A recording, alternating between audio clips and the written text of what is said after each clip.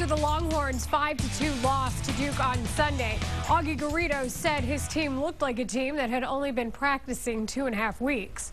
Today, they'd be a team who had been practicing 2.5 weeks and a day as they play host to UT Arlington in their first Tuesday game of the year.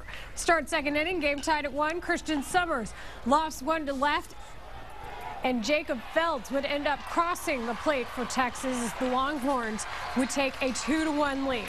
The UTA comes back in a big way. Derek Miller, son of Rangers VP and Round Rock Express exec Jay Miller, hits one of his own to the wall to give the Mavericks a 3-2 lead, and UTA was not done. They would add to it.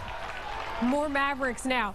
Preston Beck hits one over the Wendy's sign, and all Mark Payton can do is stare at it. A 2-run shot as the Mavericks go up 5-3.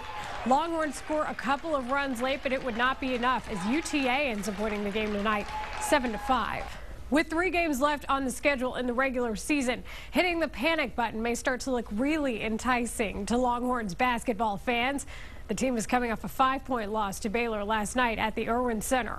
Longhorns were up by as many as 12 before the wheels started to fall off late in the second half.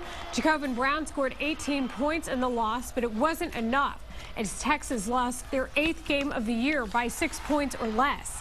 Head coach Rick Barnes says part of the reason his team can't seem to win a close game is because of the lack of understanding situational basketball. It's tough because, again, you guys see the number. We're right there. Now, early I could understand it, some of it.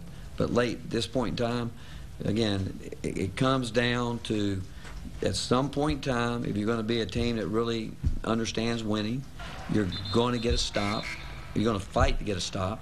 And understand the importance of getting a stop at a certain time. And then on the offensive end, you have to know that, okay, we're not going to bail them out. We're going to make them guard us.